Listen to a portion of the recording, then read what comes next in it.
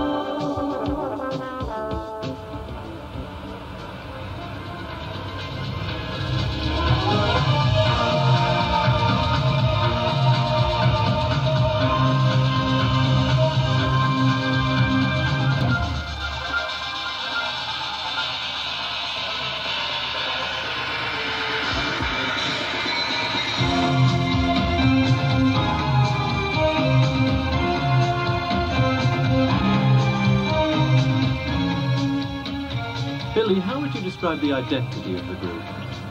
The identity? What paper have I just read?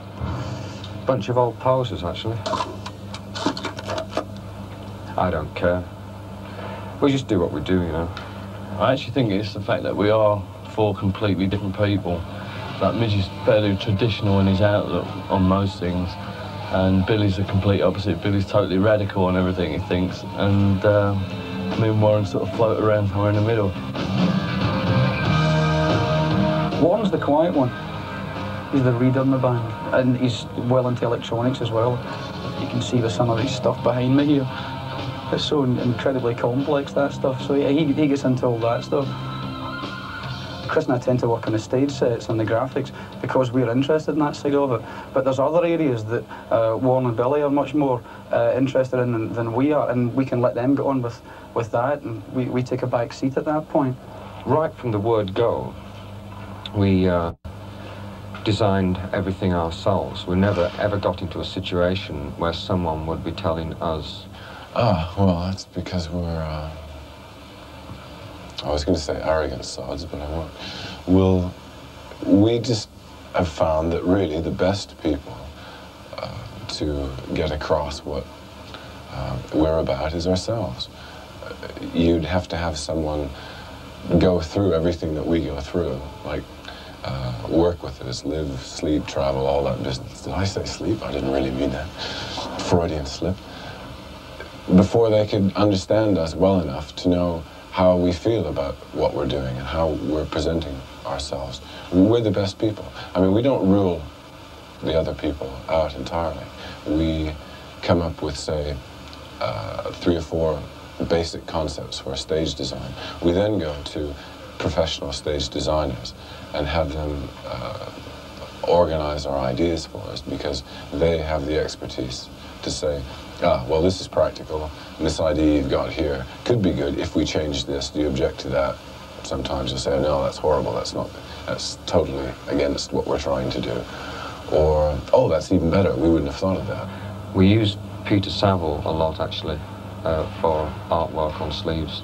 Ultravox are very easy to work with, really, because they have ideas of their own, and they're also quite receptive to other ideas, and they use me to, in a way, visualize some of the things that they're interested in, and I put in things that I'm interested in, and together we sort of get a result. How important do you think the visual element is in the music business these days?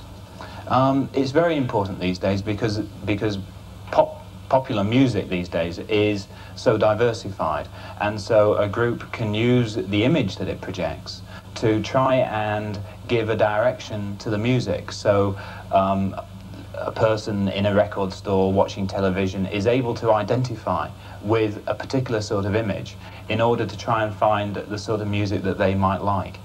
Friends of mine have actually bought an album by someone that they never knew at all, just because they were attracted by the sleeve, and especially these days with fashion playing such an important part in sort of young people's lives. The sort of design, any modern design, will attract certain young people, and it can play a very big part in determining which records people can buy.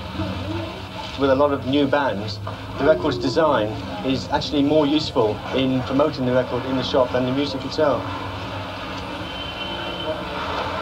You've got 4 strong personalities, and none of us pull any more or less strong than anyone else. But because you're all going in a similar direction, it becomes like it's like another person. And I think we're all aware of that. I think we all like that. The identity becomes an abstract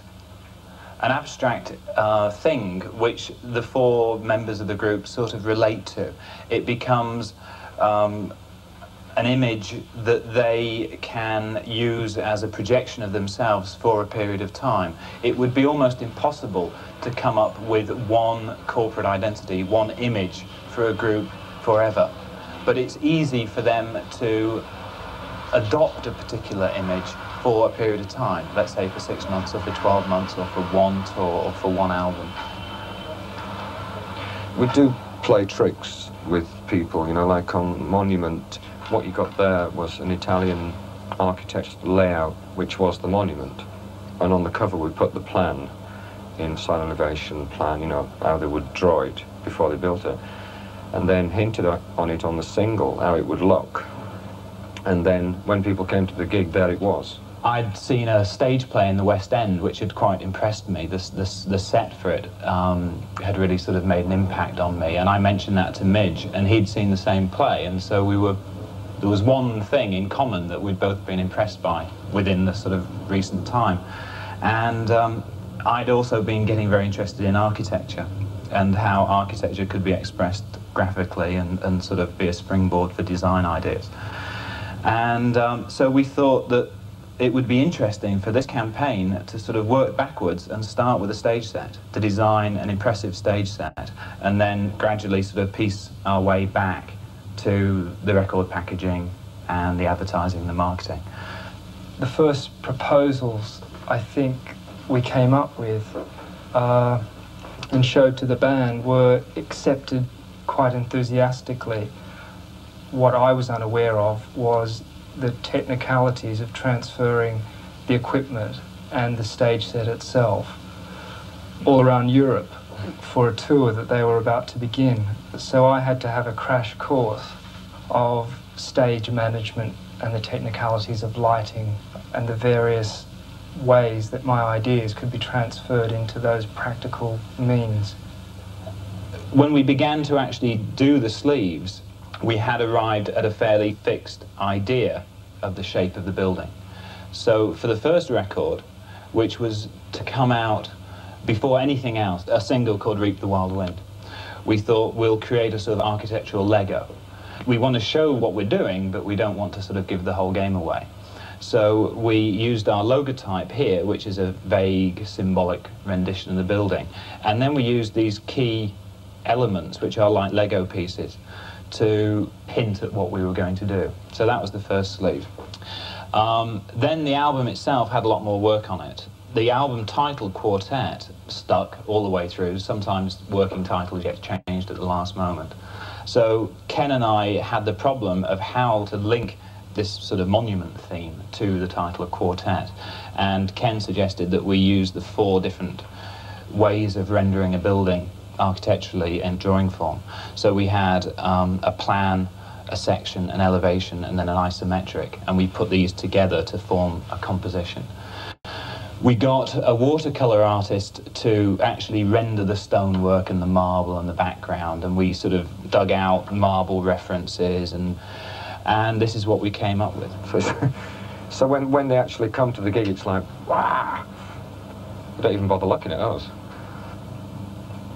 And of course, associated with the stage set and the tour were merchandising things such as posters, badges, t-shirts, sweatshirts, programs, which all carried the same insignia.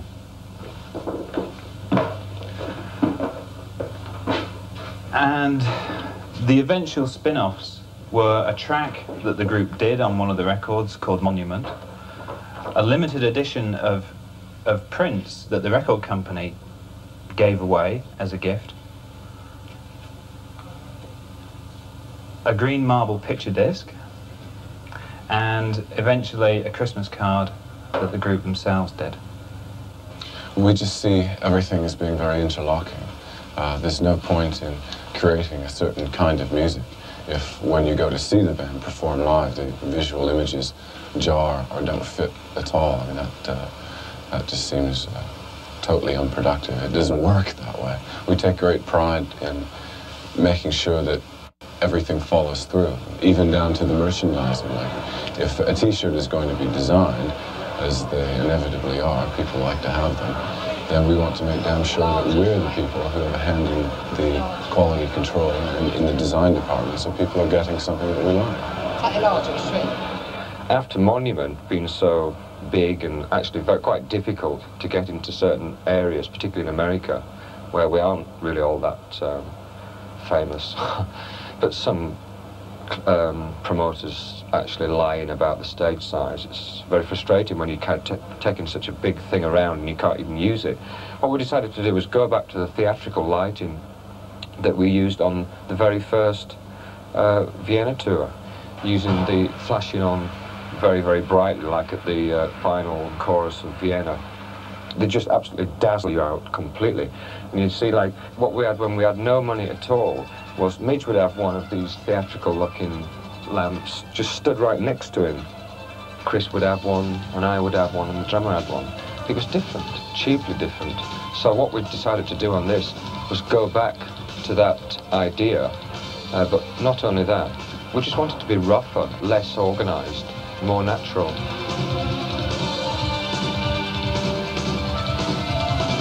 The black areas, the unlit areas, are just as important as the lit areas to us. And what we've done on like the main sections along here, we're using a lot of gobos, which are sheets of metal with patterns cut out and slotted inside the lamps, so that you'll get maybe a sort of Venetian blind effect. As the light is broken up, instead of just having a straight flared beam, you're getting a staggered lamp, or one with triangles cut in it into like various patterns. So from upstairs there, up in the balcony, you're seeing like a nice pattern on the floor as opposed to just like a wash of light like most other people use. And also it gives you a very sort of moody atmospheres. You're getting pieces of the bodies lit up, you know, like getting a bit of the face lit up and the hands lit up at certain times, as opposed to just seeing everything, everyone all the time. I find it much, much more interesting.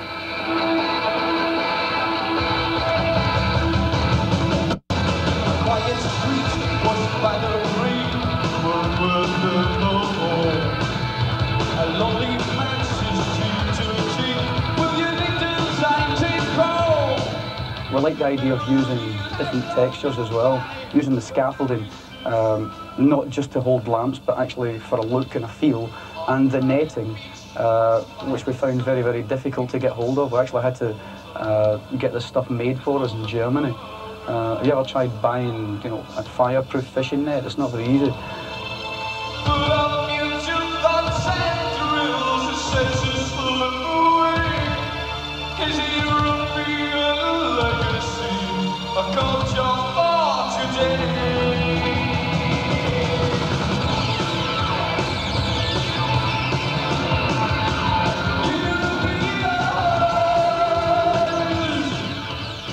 This is just nice and rough, you know, there's nothing spectacular about this.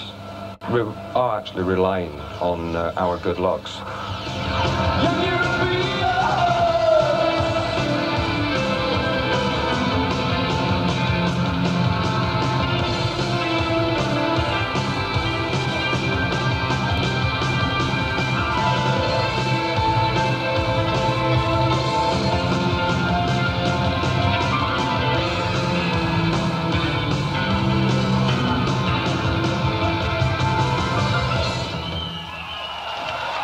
Things can look incredibly contrived if you go over the top. You know, if everyone wore the same clothes and, you know, you all had your hair cut the same place and, you know, you all drove the same car, it would just look a bit like sort of Devo or something. Like you were deliberately trying to contrive a look, an image, which you're not trying to do. All we do is go for the best in certain areas. We try and use interesting, good photographers so that the actual photograph itself projects an image and not just the four people all looking the same to project it. I mean, the four of us look radically different just now, and I think it's quite a healthy thing. But there's still a set feel to it all. As long as it all feels good, it doesn't really matter whether it's uniformed or not. Ultravox don't really like doing that many pictures. They're not a very picture-orientated band. Like with all their sleeves they don't really have any pictures on them or anything like that. They keep their designs fairly simple. They might actually put a picture inside. I mean, on the last two singles, I think they did like a limited thing where they put a poster inside so that the kids can actually pull that out and use that, where they don't actually use it on the bag. But they realise that I think pictures have to be done. So when they do them, they're very, very fussy about them. Full over, okay, no. I most probably start off with my own ideas and then involve them in them, and then they sort of agree to how we're working the shots. And then we shoot it, and we shoot loads of Polaroids, have a look at the way it's working. I think that'll work. So it's not just head floating around? Right, so I'll bring you in a little bit more. I can add a little bit more into the jacket around here as well. It's no problem. Yeah, just a little bit of white as well on the trouser. Okay. And when they see something that they particularly like, and then we go into shooting it. Right, now hold it nice, steady. Nice, still there. Ready? Just square the head back up very slightly. That's it. So it's not really them sort of saying, this is exactly how we want it, because it never works like that. Because each individual photographer has his own idea how he wants to present the band. By listening to the music, seeing them on stage, just all those various different aspects of it.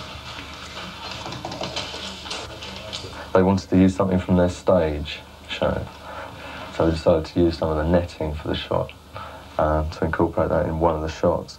This first one was with the netting, and also you can see this one is virtually the same. Then we did a series of individual shots around this blue, very much on the same sort of lighting, which is fairly moody in the same way that they sort of light on stage. Bright from one side, fairly dramatic, so that's how we sort of kept it. Because they're all so different, you know, one's sort of fairly easy about it, you know, one will sort of say whatever has to be, has to be. Somebody else will be very fussy about how they look. They're just so different that you end up getting so many different points of view that you end up, like for instance, if I get these up, just to show you. See on the black and white, for instance, instead of them all sitting down at one go and saying, right, let's use this one or this one, they usually come in individually to look at the pictures, or you might get two of them in at one time, and they'll say, don't really like me in that one, don't really like me in that one, don't really like me in that one. So you end up with all these different colours, which I think, in this case, the yellow is Billy, the red is Midge, and the white is Warren. So you end up with, on this particular sheet, there isn't one where anybody agrees on it. They keep themselves very much to themselves. They have their own little projects they do. I mean, they produce their own videos, or direct their own videos, rather. I mean, that in itself is quite a feat, I think.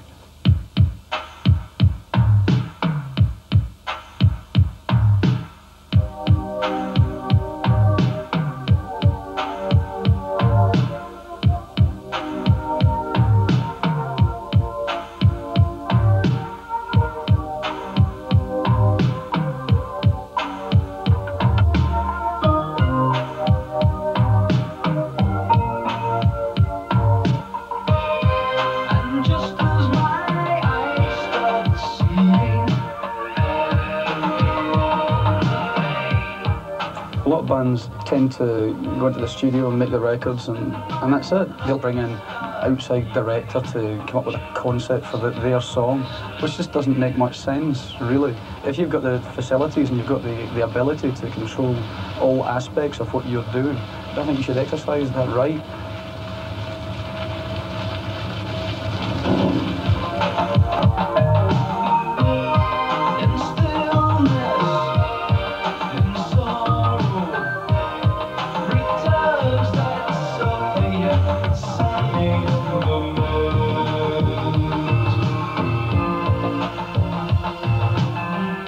We've been lucky enough to gain that confidence from our record company, so we can go off and direct our own videos because they know we can do it now.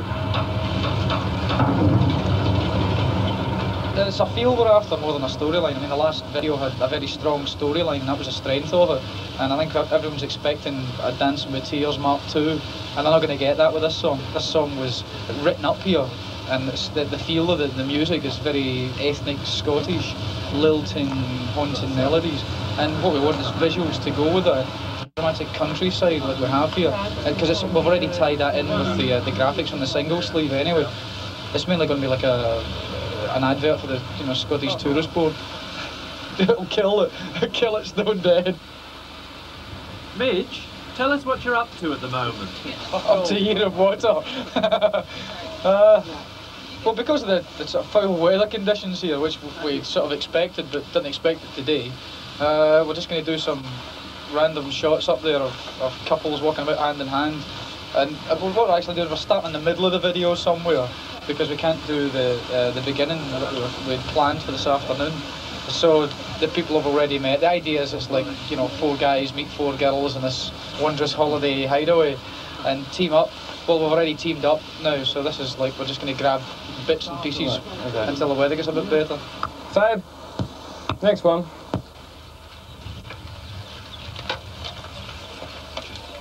I think the basic idea we have about directing our own videos is the fact that you get more or less what you set out to get in the first place. I don't think it's that difficult a transition from writing the music and recording it and producing it to actually making a piece of film that just enhances the music somewhat. And after that's what a pop promo is. Okay, can you do it once more? A bit more smiling. I mean, I know it's pretty early in the morning, but look as though you're enjoying yourself. The on the boat stuff and the close-up stuff. Just a little pop picture, tiger it's a girl. That's the idea. How do you feel about actually doing the directing and the designing the image yourself when you're actually in it? I mean, is that a problem trying to do these two things? It's a problem if you don't have someone you can trust, like looking through the camera. What's happening is Louise is lining up with the boat. Okay, fine. So one more like that, and you stay by the pots this time, yeah? And we've worked with Nick for, I don't know, 40 years now? Yeah, it must be something like that. And obviously when we started we didn't know any of the terminology at all. We're still very vague on that area. But we describe to him in layman's language what we want, and he can sort of instantly transfer that onto 16mm film for us. So it's great having someone like that you can leave sort of in control.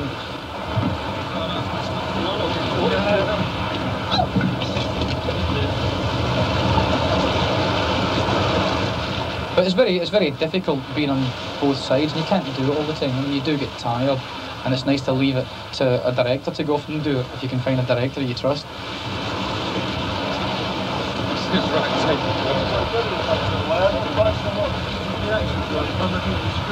Oh, we shouldn't have any sort of reaction really. But when we capture that anyway, we'll stop and do that again. But let's just do it once more. I like that. Great stuff needs doing. With the director, I suppose, we have a little bit more structure to work to. Working like this, we are tending to make it up as we go along a little bit more. I think in a way anybody, with 3 or 4 days and lots of money can make something look very interesting, very flash. But this approach, which is a bit sort of rawer, I think is more interesting, and I suppose it's just a bit more dangerous, really. So what do you think you're able to put in it by doing it yourself? We save a few, Bob, don't we? Yeah, we don't. No, don't know about that. Probably a bit of fun. I mean, the element of fun. There's no one cracking a whip and sort of forcing their ideas down your throat. How's it been going?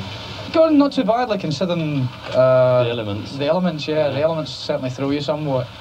But we're lucky enough today to actually see some of the scenery.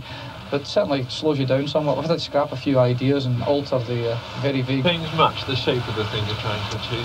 No. I mean, the idea that we're going just for a feel, I mean, it's quite a soft, probably over-cliched idea, and I think we've still captured that.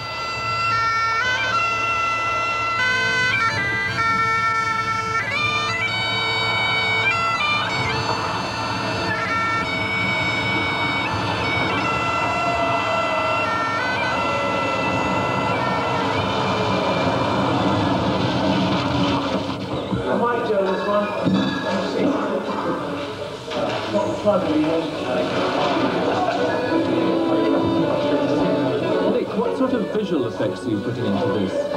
Well, I have a rather limited kit up here, so I can't put that much into it. We'll try to put a bit of atmosphere in with slightly warm light, probably graded fairly warm when we put it through on the video. Quite lovely. Bit of smoke, always useful on these things. Atmosphere of a party at Kelly. Something fairly simple. For 20 seconds or so of the video, with the boys joining in and dancing, Billy probably playing on stage with a fiddle now and again. There's nobody to plug it in. So it's just something very simple, really. Nick, what sort of brief is the band given you? Well, that's an unfair question. It's secret. A fairly brief brief, but having worked with Major and Chris and the others before, we know that we'll find the shots as we go. Stop!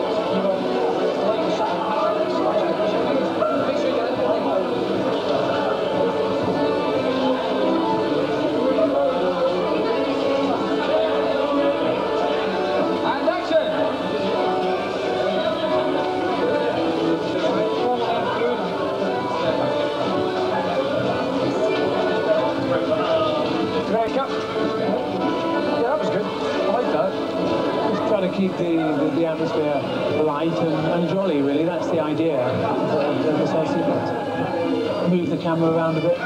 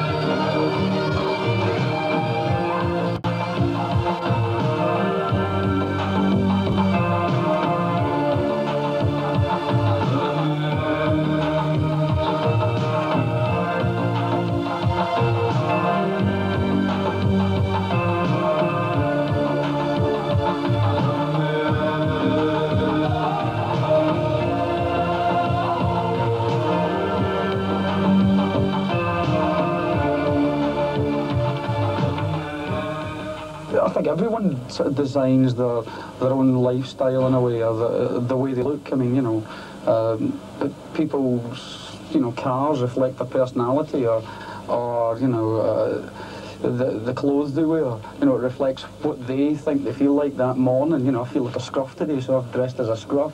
And I think you actually do make a subconscious decision of what you're going to make, just like, you know, getting the right shoes to go the right trouser length. That's a design element, you know, and all we're doing is involving that design element into our work. I think that's part of it. I think the graphics and the designs that we use help build a set image in people's minds of what Ultravox is, and I think that's a good thing. Billy, how important do you think all these visual elements are to the group's identity? About as important as this. Get it?